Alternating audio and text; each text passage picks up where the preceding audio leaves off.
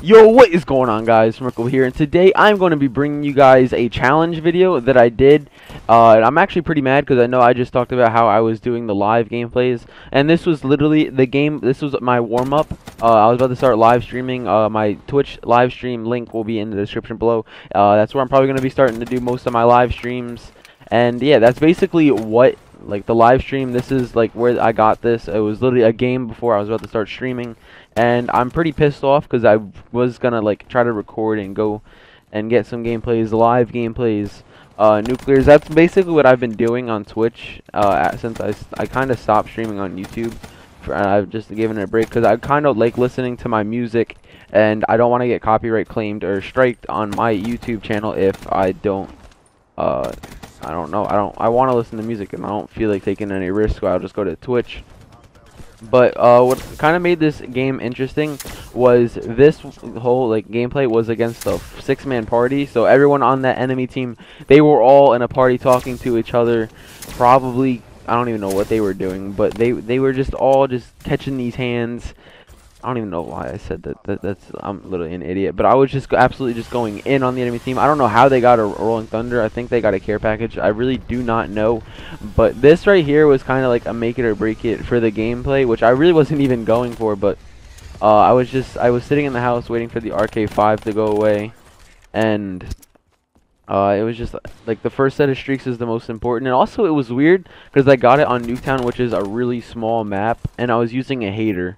So the enemies, or my teammates, knew exactly where they were, but I still somehow managed to get 70 kills. And the amount of kills that I did get in this game was 71. My KD, I mean, it wasn't really that good. I think it went like 71 and 11, so it was like a 6.4 or something when I remember seeing it. I don't really know. But also, speaking of like streaks, if I don't even think I was bringing up streaks at all, but I'm using the Talon, Hater, and Raps, obviously. But streaks, I think I died like 2 off of a nuclear, because all I know is I got a brutal, but I don't know what I died on. I was pretty pissed off that I did die like that. But yeah, that's basically it for the gameplay. And my class setup is probably what I'm going to talk about now. I don't really know. But my class setup that I was using in this video was a Shiva. I know, right? That's pretty weird to like see a Shiva on Nuketown. Like nobody expected like one of those, but I mean, I don't know. I was just like trying this class out, and I'm really enjoying it. But the class is obviously the Shiva, and it has rapid fire, fast mags, I don't think it has stock. It has rapid fire, elo, fast mags, and I don't even know. No, not high caliber. Stock. Yeah, I'm just gonna say I think it was stock. But that's basically the class with an RK5, and my perks are Afterburner, Scavenger, and Tactical Mask.